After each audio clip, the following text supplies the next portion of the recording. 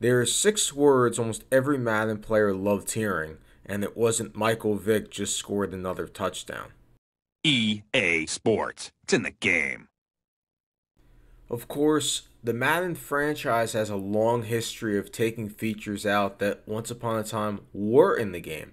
Actual assistant coaches, create a team, a playable knockoff Senior Bowl, playable NFL Combine workouts, superstar mode, custom signs, and the list goes on and on. But certain aspects of the Madden experience have remained the same over the years. Each team still fields 11 players, and all 32 teams have their current uniforms, along with some throwbacks. If you're playing Madden 23 and you want to dress the Denver Broncos in their AFL throwbacks and have them play the New York Giants in their red jerseys, the ones they haven't worn since 2007, feel free. So one would naturally think then that it'd be pretty hard to get a team's uniforms completely and utterly wrong. Well, the 2012 Chicago Bears likely have something to say there. 2012's Madden 13 was a preventable letdown.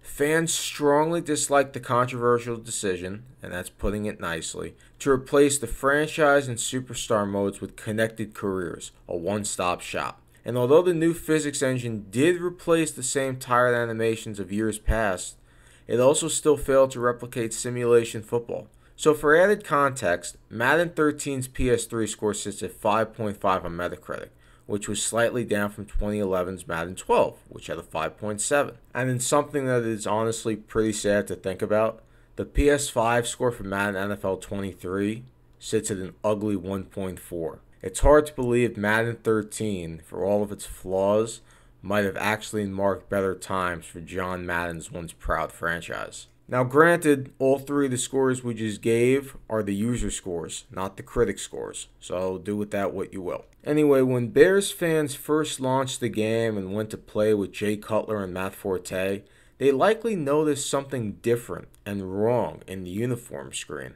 The Bears road uniform featured the blue helmet and the white jersey as expected, but the navy pants were missing. Instead, Chicago's road uniform featured bright orange pants. Since when did Derek Dooley join the Bears? At the time, people were perplexed.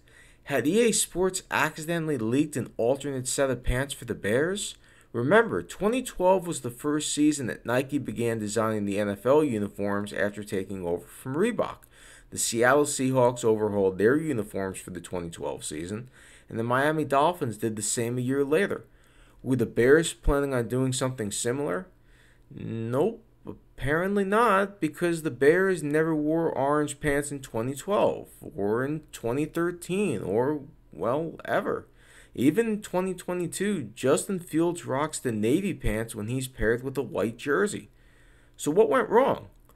Well, we're honestly not sure. As far as we can tell, EA Sports never really acknowledged it, and there was no patch correcting the pants. But what's even more perplexing is EA Sports omitted both the navy road pants and the white jersey white pants combo they'd worn in recent years. So if you wanted to use the Bears' legitimate road uniforms, you had to do some mixing and matching. But what's even more intriguing is that when Madden 25 dropped in 2013, the Bears had their regular road uniforms again. The orange pants never returned.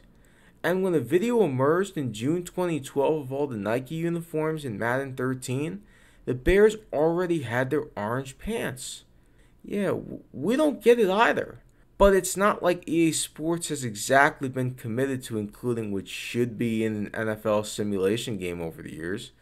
Did you know Madden NFL 23 doesn't even have officials on the field during plays? Here on Legacy Library, these are the chapters in sports we're committed to exploring. If you have any forgotten or little known sports stories you believe we should cover, make sure to leave a comment or shoot us an email. You can find our email in the movie description. Thank you for watching. Make sure to leave a like and subscribe, and please stay tuned for more.